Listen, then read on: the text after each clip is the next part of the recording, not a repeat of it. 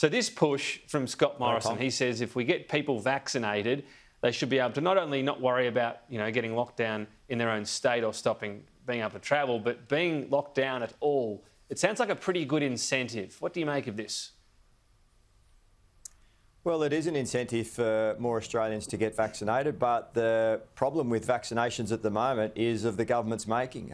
Scott Morrison's government's been unable to meet the commitments that they made to the Australian people. Remember the promise to have 4 million Australians vaccinated by the end of March, to have everyone in aged care and disability care vaccinated by Easter. They've been unable to meet those commitments. And the medical advice, of course, is, Tom, that we need to get to that 80% of the population for herd immunity. Then you can open up. You can have freer travel.